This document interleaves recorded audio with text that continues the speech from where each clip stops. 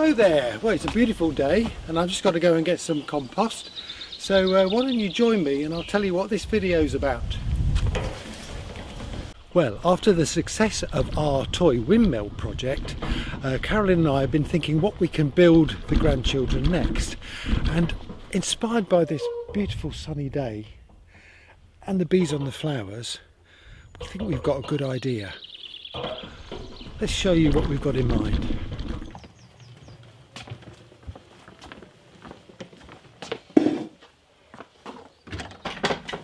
So in this video we're going to be making a self-assembly bumblebee that our grandchildren can assemble and also hopefully learn something from it.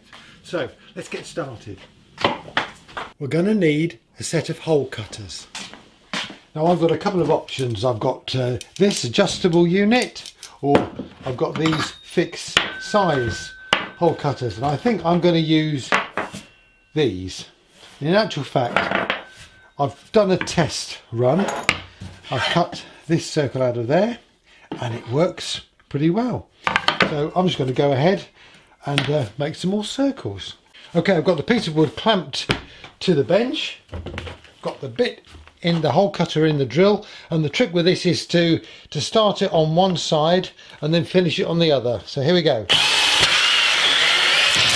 I'm sorry to interrupt this video, but it did occur to me that not everybody has got a set of hole cutters, and to be honest with you, they may not be necessary, but what else can we use? Well, there's this log, for instance. Perhaps that's too big, but you get the gist of what I mean. If you've got some branches of different sizes, that would do the job. Failing that, just some square timber. That would be good, different size square timber. Children love putting things together. They don't mind if the bee's square or not. Anyway, back to the video. Now I'm going to flip it, finish it off. There we go. And there we've got a nice circle. Well, that was fun. All the circles are cut out. So you've got 132 mil and 138, 245 mils and 154 mil. The actual sizes aren't really important, as long as they're getting bigger in size. This was actually cut out from a door that I fitted recently, so that was a handy offcut I'm using. I just need to sand off some of the edges now.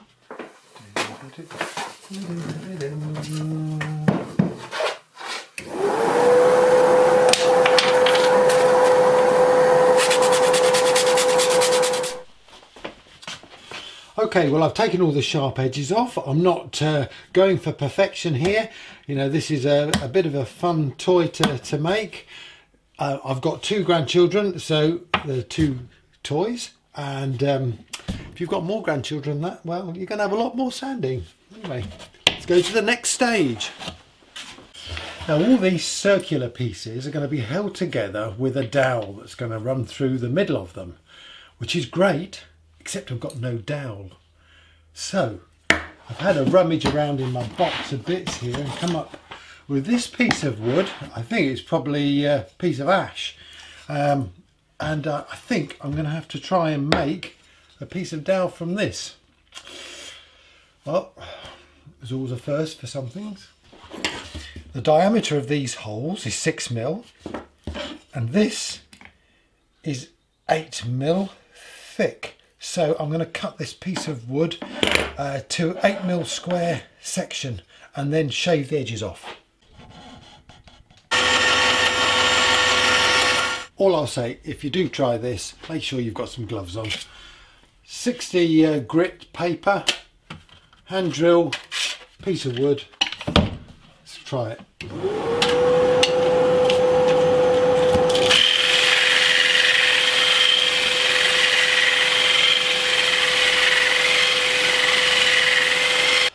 Well, I'm pleasantly surprised. That didn't take too long, probably about 5 minutes or so.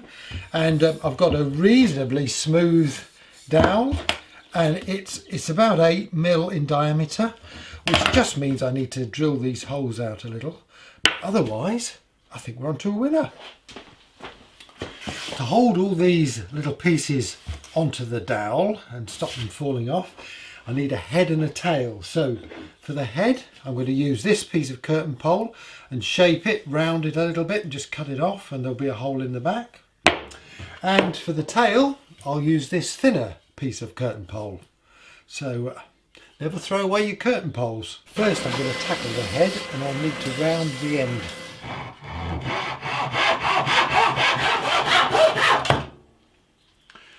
There we go. Now for the tail piece, I'm going to use this thinner piece of curtain pole, and I want to get not a sharp point, but a slightly sharpened end. So I'm going to use a plane.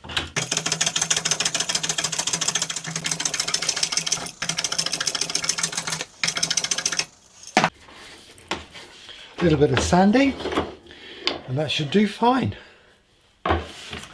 Right folks, well, after having a cup of tea with my chief design consultant, aka Grandma, we've decided that we've got a bit of a problem with this design, and that is that the head is much too small. So that bit's okay, this bit has got to go. So decided to make the head out of this bit of timber, which is an offcut from a door. There's a lot of offcuts from doors in this workshop, and see if I can shape it into a reasonable bee head. Oh well, let's try it.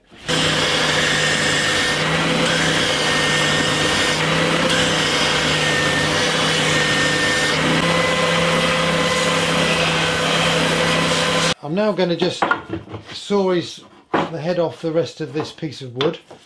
Now then, to do that, I shall put the body up against it to sort of get the rough proportions. I think that's probably about right.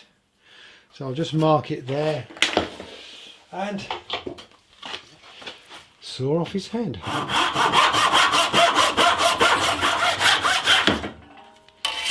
And there we have it, our bee's head.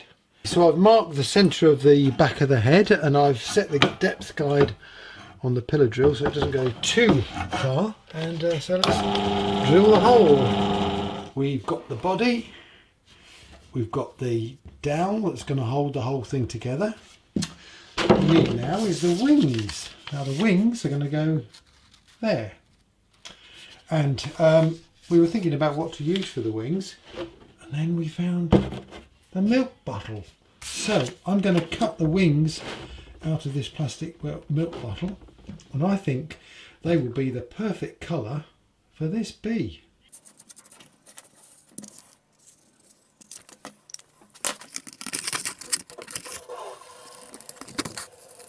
I'm really pleased how these are looking now. Really authentic with these milk bottle top wings. All I need to do now is to make all these holes bigger so that this dowel will go through there.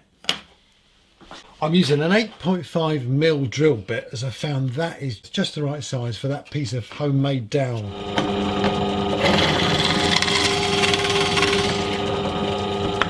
Now I need to cut the dowel to length, and if you've seen any of my previous videos you'll know that measuring is not my forte. So what I'm just going to do is put it up against there, that bee, and mark it out like that. Now the dowel will have to fit into the hole at the back of the head and the front of the tail, and in order to do that I'm going to need to just chamfer the end slightly.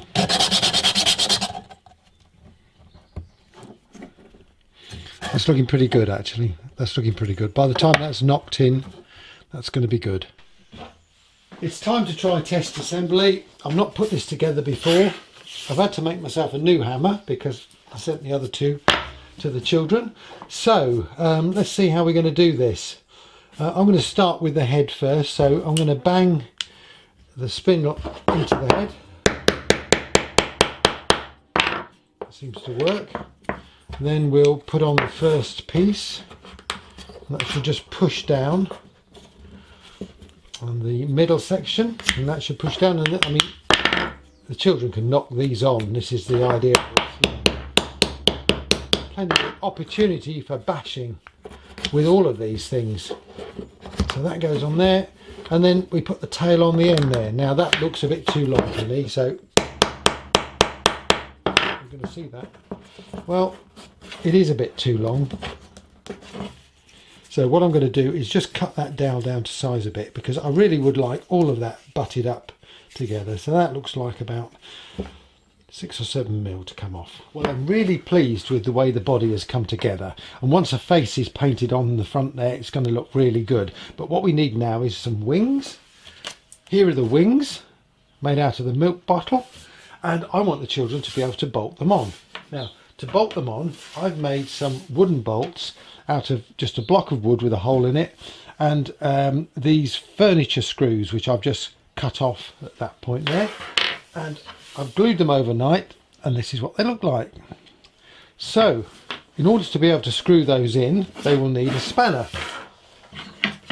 and to make that I'm going to use some 12mm ply, and I'm just going to use this spanner to trace out an outline. I may change the shape once I cut it, but to give me a guide, I'm just going to trace round this.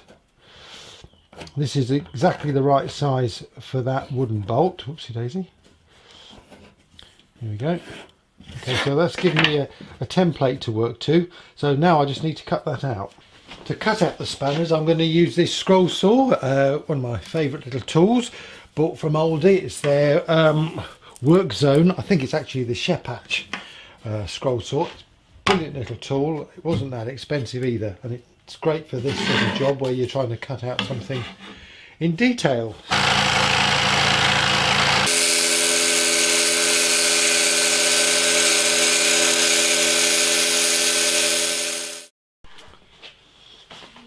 There's the spanner cut out. I just need to do a bit of sanding just to smooth off some of the edges. I've drilled 2 test holes in this piece of waste ply, 5mm or 5.5, and I think the 5.5 is much better.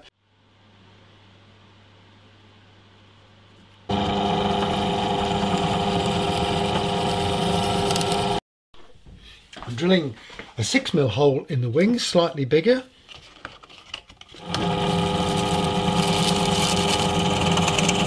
So with the hole drilled, what I'm going to do is just cut a thread using this screw. I'm going to put some wax on the thread, and that will lubricate the thread, make it easier for it to go in. There we are. Just tighten that up, unscrew it a bit, waggle it around. Yeah, seems good. Okay, so let's see if it works then. There's the wings, there's the little bolt, and the children then can tighten it all up with their spanner. Look at that. Oh, that's magic. There you go. Now, of course, you wouldn't have a bolt on the top of a bee, so what I'm going to do is smooth the edges on that. Caroline's going to paint that as a ladybird.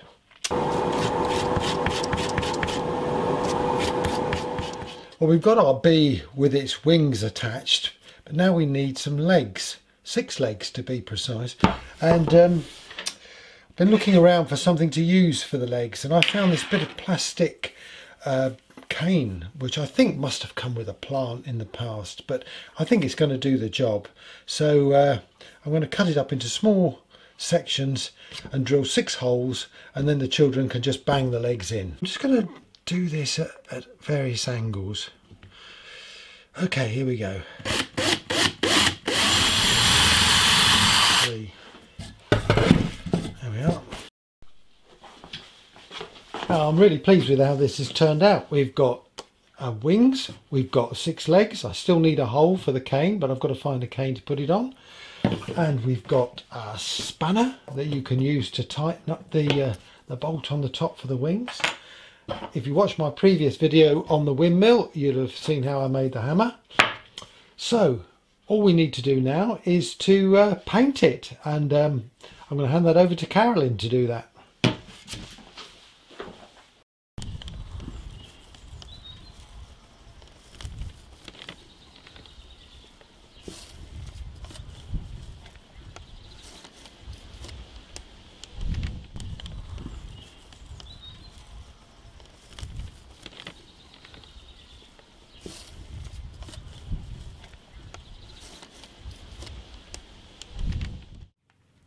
So here is our finished bumblebee, and I have to say we've had great fun making and painting this. Carolyn has done a brilliant face on the front there, and she's also painted some little ladybirds on the bolts there. It looks really great.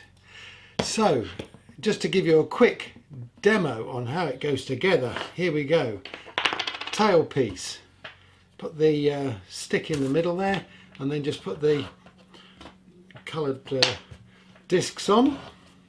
Here we go. The body goes on, the main body, another coloured disc, and then the head, and then a whole lot can be tapped together with a hammer. Then we've got the wings made out of the milk bottle, which is just screwed on with the ladybird bolts with the supplied spanner for the children to use.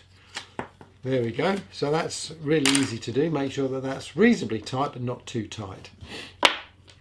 For the legs, we've just got these little short sticks which we just push into the holes, and the children can bang them in, do whatever they like. Here we go. Do you know, with these things, it doesn't matter. It's not perfect. You know, these legs are all odd lengths and stuff, but at the end of the day, the children really do love building these sorts of things. There's the little feelers to go in. I just drilled a couple of holes in the top of the head. Push those into those. There we go. Push that into there. And then finally, I've got a ladybird, because this is a little bit loose on the back. The tail's a bit loose, but this ladybird with the bolt just goes on the tail and screws down. And again, they can screw this up with their spanner. And that just holds the whole thing together. And there we have it. Now I've got two bumblebees ready to be shipped off. All we've got to do now is make a box to put them in. Thank you very much for watching this video. If you enjoyed it, please hit subscribe, and I look forward to seeing you next time.